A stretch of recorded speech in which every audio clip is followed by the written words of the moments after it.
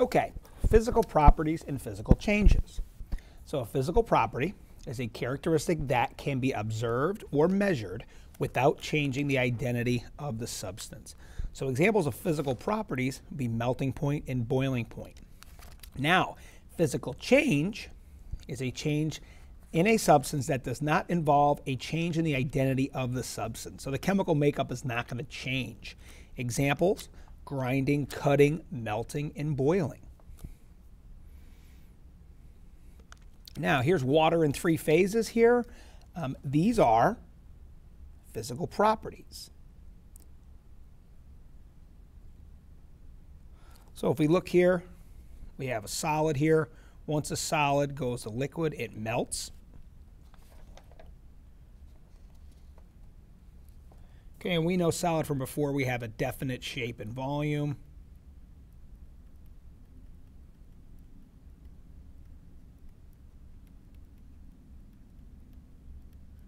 And it's not easily compressed.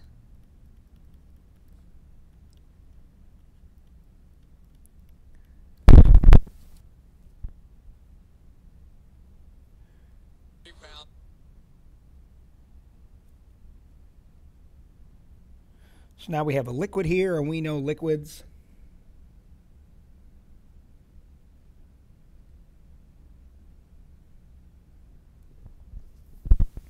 we have an indefinite shape,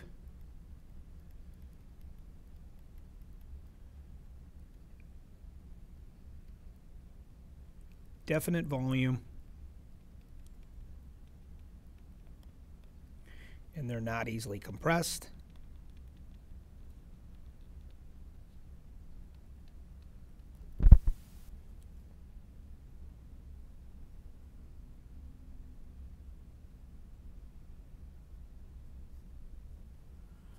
And then a gas, it's an indefinite shape and volume.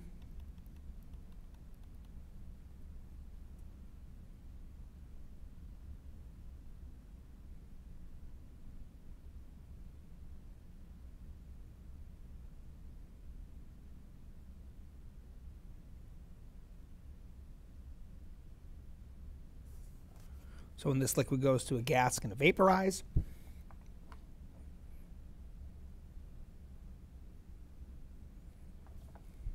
We have an indefinite shape and volume.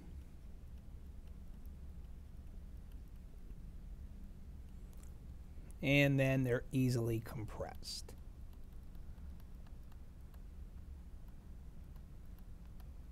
And then we talked about the fourth type at the beginning of the year that we said we'd get to, and we're just going to talk about it now. So plasma.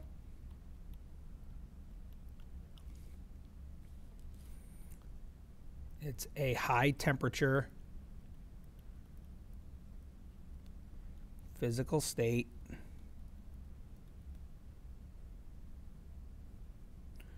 of matter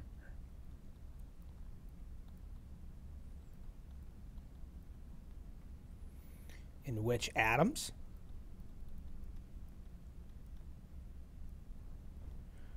lose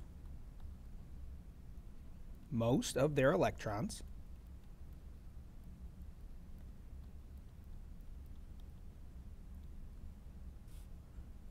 and we'll learn that electrons are particles that make up atoms.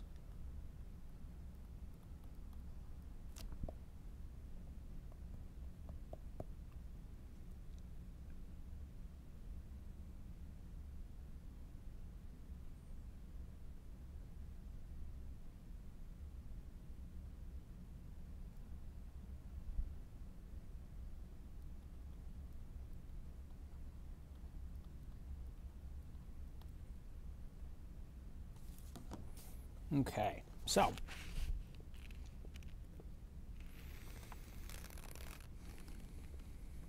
chemical properties and chemical changes. So a chemical property relates to a substance's ability to undergo changes that transform it into different substances. So a change in which one or more substances are converted into a different substance is called a chemical change or a chemical reaction. So The reactants are the substances that are in a chemical change, so they're to the left of the arrow. The products are the substances that are formed by the chemical change, so they're to the right of the arrow.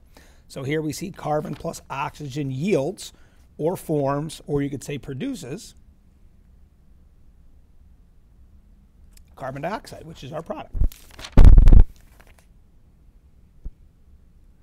Okay, and there's some evidence to tell if you have a chemical change or not.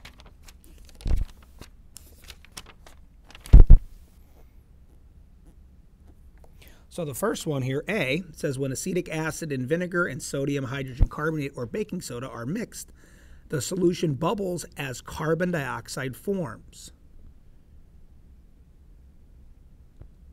So, first evidence.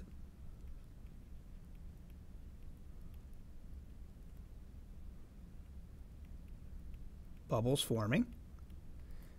B is a solid precipitate forms.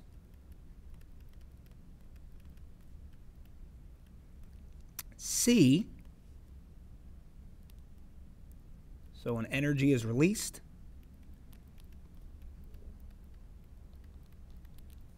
as heat, you say or light, either or. And then the third or fourth one is a color change. So when you see one of those four, you usually have a chemical change.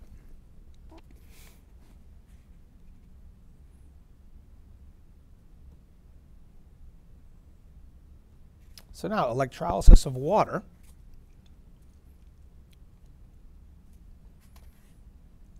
So water, H2O.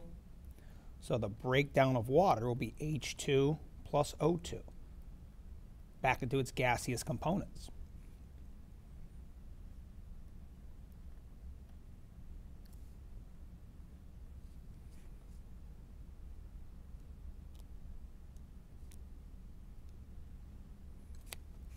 So a comparison of chemical or physical and chemical changes. So we see in the mercury 2 oxide, the physical changes would be bright red or orange red, colorless, crystalline solid, almost insoluble in water. Key word here for a chemical property, decomposes, very important. Now for oxygen, colorless, odorless, gas, soluble in water.